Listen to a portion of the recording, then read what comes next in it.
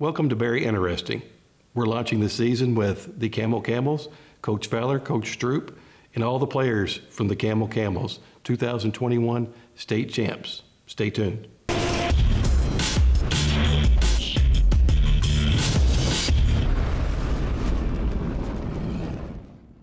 Hello, my name is Blake Belcher, and I'm a senior at Campbell High School, and I played backup point guard for our team this year. My name is Riley Benson, and I'm a junior, and I play guard. My name is Skylar Morrison. I am a senior, and I play guard. My name is Caden Siebert. I'm a senior at Campbell High School, and I play guard. My name is Carlos Camargo. I'm a senior at Campbell High School. I play forward. I'm Joey Barnett. I'm in 12th grade, and I play guard for the Campbell Camels. I'm Sam Bunting. I'm a freshman at Campbell, and I'm a guard. Hi, I'm Gavin Biggs, and I'm a senior at Campbell High School, and I play center for Campbell. Hey, I'm Cole Townsend. I'm a sophomore, and I play guard for Campbell. My name is Colton Hurt, and I'm a junior, and I played small forward for the Campbell basketball team. Hi, I'm Dakota Dodd. I'm a senior, and I played point guard. I'm Charlie Parker. I'm a senior at Campbell, and I pretty much play every position. Hi, my name is Blake Fowler. I am a senior at Campbell High School, and I play the guard position from point guard to shooting guard. My name is Cody Carroll. I'm a manager on the team. I'm a sophomore at CHS.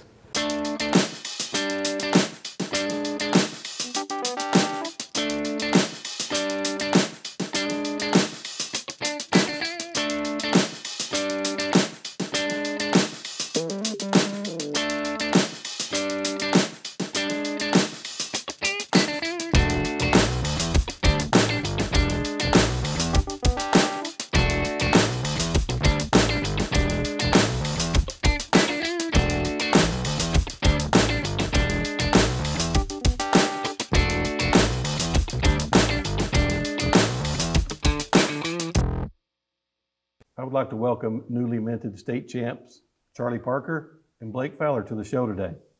Welcome, guys. Thank you. It's a pleasure to be here. Good Charlie, to be here. Thanks for coming. Thanks for having me. So do y'all know what this means to the community, Campbell, the area, Southeast Missouri? Y'all brought home a state championship. Charlie, how do you feel about that? It's awesome. So much support behind us. It's unbelievable. Blake, what does it mean to you? It's crazy because before this year, we haven't even really won a district in men's sports.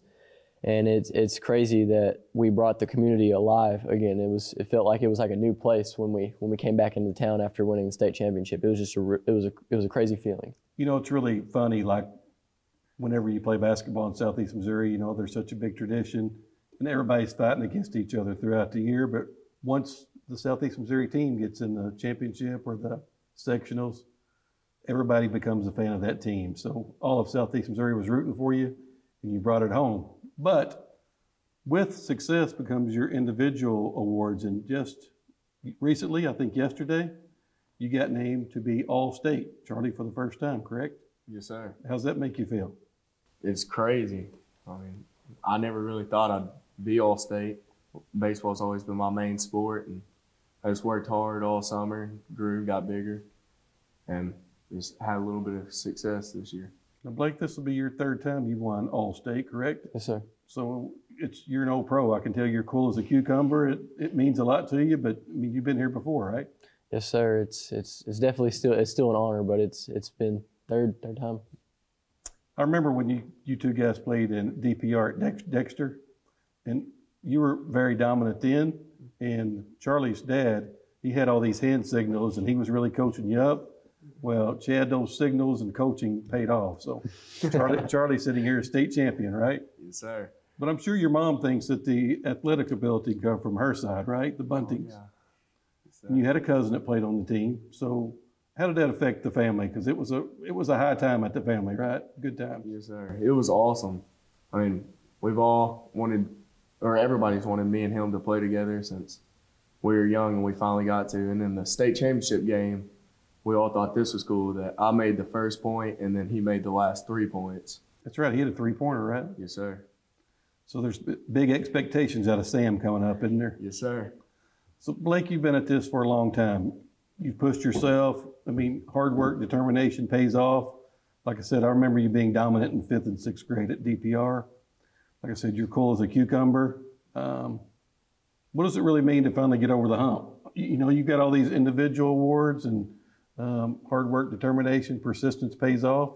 What does it mean to finally get that state championship? Well, it means so much to me because these past few years, we weren't able to get the job done. Freshmen, we were real young, and sophomores, we got knocked out in the semis of the district tournament, and then junior year, we got bounced in the first round. And nobody, I mean, our family and of course the community was always behind us, but nobody around really thought we would ever make over the hump because of the Campbell curse. No one's ever won a district. No one's ever really got over that hump. But once we got over the district hump, it was just, the train just kept moving. I didn't know there was a Campbell curse. Yeah, First I heard of it. Yeah, it was a Campbell curse. So what does it mean to like your mom? I mean, your dad's Coach of the Year, 2A for the whole state of Missouri. I mean, that's a big, big honor. And you're All-State for the 3rd time. You won the state championship. What's the mood around your house? What your mom, like, she probably can't believe it right now, right? It's wild because she couldn't even believe it because we're both in the same household. He's Coach of the Year and I was Player of the Year. So it's really crazy to have both of those accomplishments in one home, and it's been really crazy between all of us. And I'm sure your mom's a big part of y'all's success. Oh, because, for sure. I'm sure she's been a big support for you, both of y'all. For sure. She's always been there for both of us and the team especially. If we needed food, any drinks or anything, she was always there to be there for us. And she would, all the parents were, obviously, but she was always there for me especially. Sounds like she's the real celebrity of the household. For sure. Yes, sir. Well, Charlie, what does it mean to you, or what was the turning point in the season for you? You said, wow, we're really good. Turning point was probably when we went on the 18-game win streak. We lost to Charleston right at the start of the year, and then we just improved a ton over the season. And then I knew we were good, but then once we came back from down 20 against Alton in the sectional game, I knew we had a pretty good chance. So, Blake, what about you? What was the turning point when you said, which you have no fear, I can tell. You don't care if they're 7 foot tall or 5 foot tall or quicker or faster than you. You have no fear. So at what point in time did you realize that I'm just as good or better than anybody on the court, and we're going to bring the state championship home? Well, I think once we went on that winning streak, it was put to a halt. I forgot who beat us, but after that, after we had won so many games, I knew we were really tough this year. And then we went on to win the district, and after we won the district, I knew we were that team because we had just broke the Campbell curse and first time in history, and I knew that we were one of the best teams to ever walk through Campbell. Charlie, what's in store for you in the future? You're a senior, you're getting ready to graduate, you're a local celebrity, you're probably going around signing autographs at Los Breezes. So what's in store for you next year? Next year, I'm going to John Wood Community College in Quincy, Illinois to play baseball. And then after that, I'm planning on hopefully going to a bigger college and continuing my baseball career. Blake, what's in store for you in the future? Oh, I plan on playing college basketball. I'm not really sure where yet, but I'm just waiting for the right team, the right time to come. And I'm really leaning towards going to a JUCO and then hopefully expanding my career by going to a bigger college to finish playing sports. Blake, if a team doesn't pick you quick, you're just going to leave them behind because you're a winner. You're determined. I mean, whatever team you decide to play with, they're going to be the luckiest team in wherever they are. Thank you. I want to wish both of y'all good luck. Thank you for coming on the show today. And wow, Camels, state champs. Can you believe it? Yeah, I mean, it's starting to settle in now. Still crazy. Still Congratulations. Crazy. Thank you. Job well done. Thank you, sir. Thank you for having us. Since I have a cousin on the team, Charlie Parker, it just made it more special to be able to play with him, and then for our family, just us playing together. What makes this team special is that we're all a family and we're all one. Ever since we were in the 3rd grade, we've always been on the same team, played on the same basketball team. We've been everywhere together, hang out all the time, and there's nothing that can really break anything that we have. Like, it's a big bond, and it's always probably going to be there. With the COVID restrictions, Coach had us practicing so much we didn't have time to get sick. I'm thrilled today to have the brain trust, the architects of the Campbell State Champions, Coach Stroop and Coach Fowler, welcome to the show. Thanks for coming. Thank you for having us. My pleasure. You guys have created a lot of excitement here in Southeast Missouri. The whole area has been backing you ever since you got past all the locals. I mean, do y'all feel that support with the team?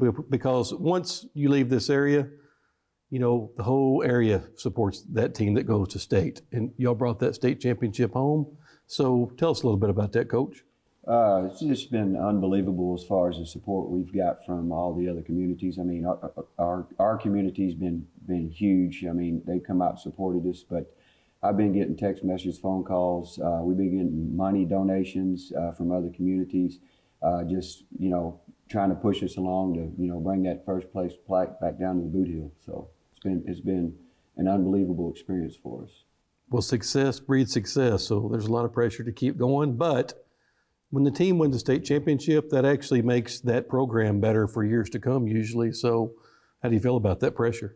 Well, as far as making the program better, I mean, it's the elementary kids are just eating it up. I mean, you can drive through town. My wife came home the other day. She said, "Hey, I just drove through town. It was after dark." She said there was 2 goals pulled in the streets, and they had makeshift lights out, and they're playing basketball. And it just breeds excitement amongst your girls and your boys, and it's going to be good. I think it's going to really help benefit our program for years to come. And this is the first state championship in the Campbell Camels history, correct? Correct. What a feat.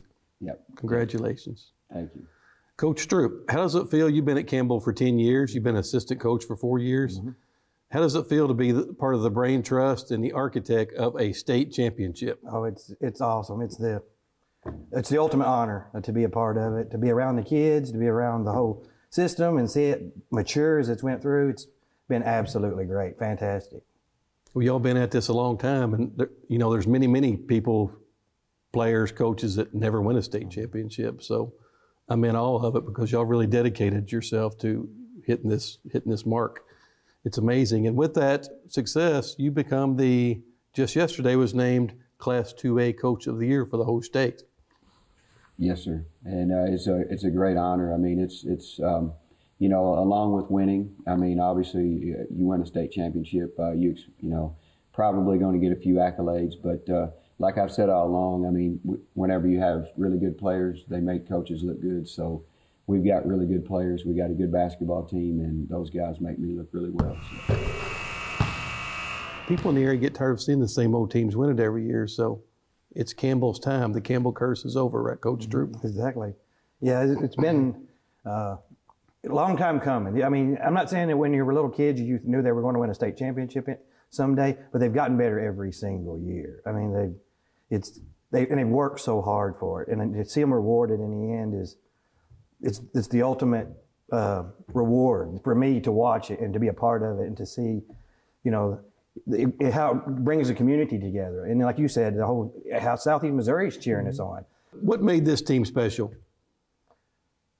What makes it special is the family aspect of it. I mean, it's not a team, it's a family. Everybody knows everybody's weaknesses, they know their strengths, they know their roles, they've knew each other for so long. It's a family atmosphere. I didn't want to see it end even on the state championship. To me, it was too soon. It was bittersweet. You just wanted to play some more games. I was, and I still am. At this point, I'm not ready to let this go. But we couldn't have did anything better. They played every single game that they had put in front of them their senior year. And it makes that team special. We played this season like every game was their last game of their career, even the first game. And they were reminded of that every single game, to play it like it's your last. And those guys took it to heart. And they never give up because they were down in most of the last 3 or 4 games, right? Mm-hmm. They battled back. They knew it could be their last game, and they played like it. And it was awesome. Coach Fowler, how long have these kids been playing together? Because this is quite a story within itself. Well, traveling and playing together since 3rd grade. We've got them together earlier than that when they was younger. Even when back in 2nd grade, and we, you know, doing skill work with them and getting them in the gym, dribbling the basketball. But as far as just going and playing, we started traveling with this bunch of kids in 3rd grade. I mean, we traveled and played some school ball if we can find school teams around that would play us at that age. we'd play school ball at that age, but we'd pack them up and we'd go to Farmington, we'd go to Jonesboro, we'd go to St. Louis, we just travel all over the place. And so these guys have played a ton of basketball, and they played a ton of basketball together. Well, I don't want to single each and every player out because they were all important to your team, but it looked like to me everybody knew what their role was. It looked like to me 𝐓𝐿𝐼𝐆 brought his lunchbox to the last 3 or 4 games, and he really got on the boards, and he really come through for the team in the end. He played big in Springfield. I mean, the semifinal game, I think he ended up with a double-double, 11 points, 13 rebounds, and he guards. He can really get out and guard, and he can guard out on the perimeter. And he brought it, and he brought it every day. And just like every one of those kids, I mean, those kids brought it every single day in practice. You know, in the past, you have groups that are not really good practice teams, and in the past, even this bunch, as you know, there'd be days where practice, it was kind of, it was a grind. This year, them guys showed up every day. They knew what our goals were. They knew why we was there, and they showed up every single day. And man, I mean, there was days I'd have to back them down a little bit from each other because we was just so competitive with each other. And when you can be competitive with your brother and you can really go after him, when it's time to go get somebody else, they're ready to go. Coach Stroop, at what point in the season did you think, wow, we're really good, we may win the state championship? Well, we did go on an 18-0 streak. We played Charleston close, first game of the year. Yeah, and I heard you say your only losses were on Saturday. On Saturday, so luckily we didn't have a whole lot of Saturdays that we played on. We went on a good run. It was pretty impressive as far as that goes because our schedule is really, really tough. I'd put it up against any Class 2 in the state or what we played. A lot of teams are bigger than us. When we went on the run there late, we went 18-0 and we played Sikeston. And I know Sikeston beat us by 3, but to take a little, Campbell into Sikeston, never played them before in that big field house and play them close, and it was impressive to me. I mean, I knew at that point that, wow, we can play with some, if you can play with a big school like Sikeston, with the history that they have and the success they have and how well they're coached and how well they have their program going, and we can at least compete with it, I like our chances in classes our size. And that's when it kind of got my attention, and I thought, wow, we could, we're pretty good here. This is, we just got to keep it going. We got to work. And, we took a loss to Sykes and it snapped the 18-game streak. And then that monkey's off your back. And let's just do another streak. And it was a eye-opening experience to me to be able to play Sykeston and schools that big and to realize, wow, we can play with the big boys. We'll be okay. So Coach Feller, he brings up a good point. This is probably the toughest schedule in Campbell Camels history. Was that strategic? Was that because of COVID? It just worked out that way? Was it luck? Or was that some strategy that you wanted to play stiffer competition? Well, we knew with this group coming in several years ago, we got out of the Tri-County, got in the Boot Hill Conference. In the Boot Hill Conference, you're going to have, athletic teams, bigger, stronger, faster than what we are on most years.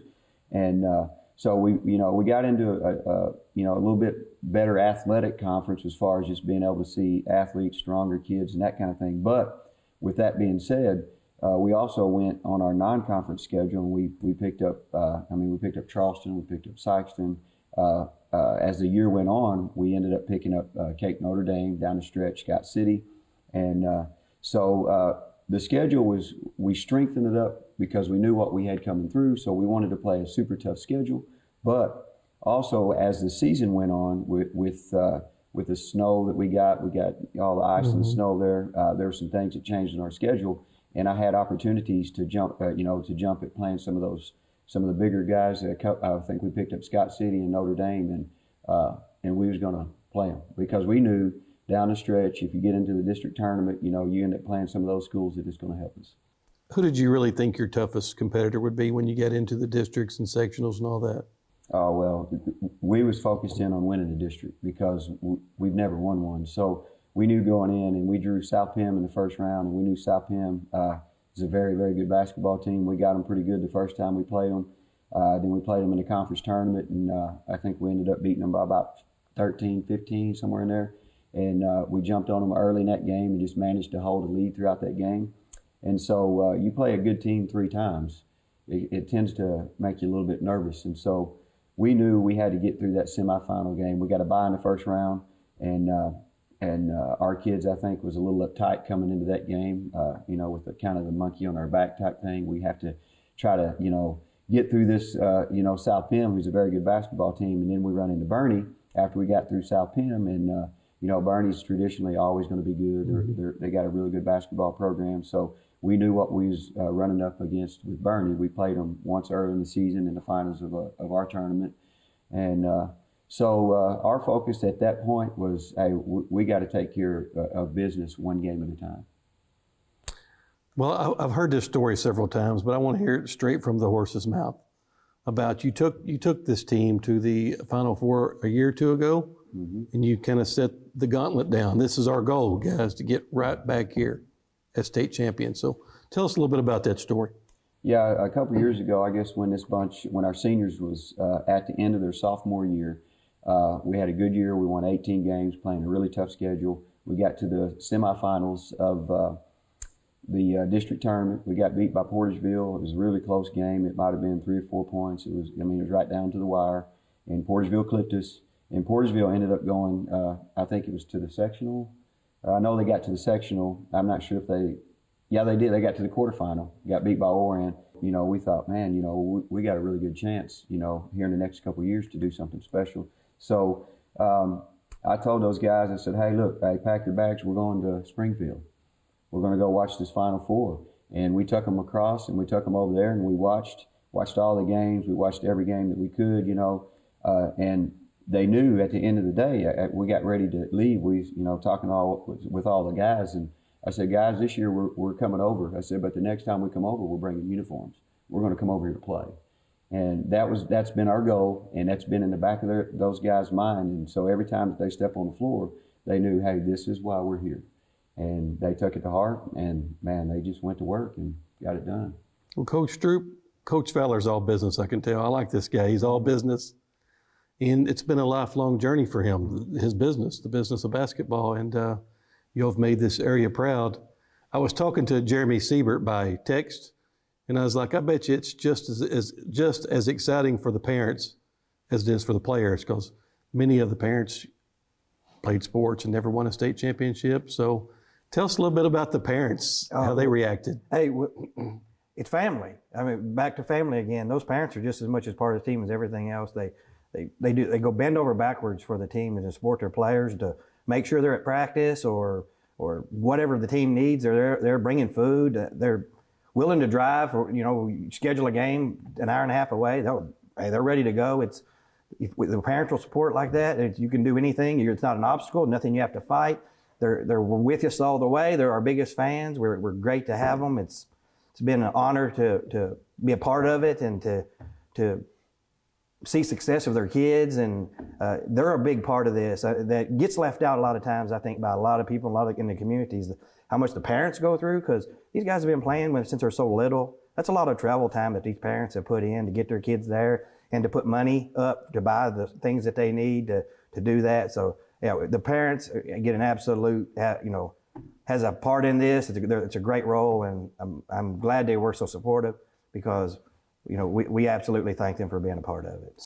I just think, us being a tight-knit group of people and friends that everybody wanted to see, the potential that these kids had, wanted to see it play out. Great point, Coach. And Coach, I mean, you got to have faith, right? Absolutely. When you were 20 points down, I got a feeling that you two never thought you were going to lose that game.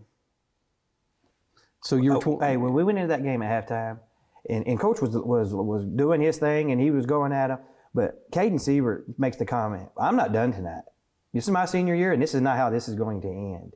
And we always had somebody that would, it may be different people at different times, that would step up and be that guy that would, become a team leader all of a sudden. And in that game in particular, he's like, I'm not done.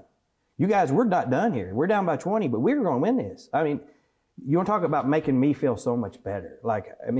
Your coaches wasn't saying this anymore. We were trying to, X and O, and this is how you're going to get back in it. And it got, when he said that, he made me feel better, because I thought, hey, these other guys are going to pick up on his determination with that. And they did. In the second half, it was a totally different ballgame. You could just feel the momentum change. And it changed in that locker room when they made up their mind that they were not done playing that night. And that's a key part to y'all's story. There's so many stories like that motivated the team or turned the team around in the season. I mean, I could ask you what the turning point of the season was, but there's so many, right? There's so many, yeah. Huge moments throughout the whole season. It's just hard to put a finger on any of it. But like Coach, just alluded to, we had guys that stepped in, and we're senior heavy. We got 9 seniors on our basketball team, so they were just didn't want to lose and didn't want to go home, didn't want to put the uniforms up. And whenever you have a group of guys that has that kind of determination to say, hey, we're not going to go home tonight. And Caden was big with that. We had other guys that would come to the huddle. We'd be getting ready. I'd be getting ready to talk to them, and all I would hear is, guys yelling at each other like, hey, you need to pick it up because we're not done. We're not going home tonight. And whenever you get that kind of leadership from the top, and you expect that from seniors because, by now you should, we've matured over the course of the last several years, and it just all come together this year. You mentioned turning points. 𝐓𝐎𝐶, he may be a motivational speaker in the future, sounds like. He's good at it, yeah, and experienced now. But like I said, there's so many turning points in the season. Was there ever, I know you didn't have any doubts, but most fans probably did. Was there ever any doubts once you got going into playoffs and everything? Was there any doubts you wasn't going to win the state championship? As far as for me, I knew the potential that our group had. And I think that we was playing really well in the middle of our season, right through our conference season into our conference tournament, playing really well. I think we probably peaked then, just playing really well. Now that we can step back and look back at the course of the season. But yeah, our kids just every night just brought it, every night just come to compete. And I knew, going into the district tournament, that it was going to be a hurdle to get through that district tournament. Just the mentality, the psyche, hey, we got to get this, like people's referred to, the monkey off of our back, the pressure. And after we beat South Penn, it was like you could just see the pressure release. Before that South Penn game, I could see so much pressure on our kids because they knew that, hey, we have to get this done tonight.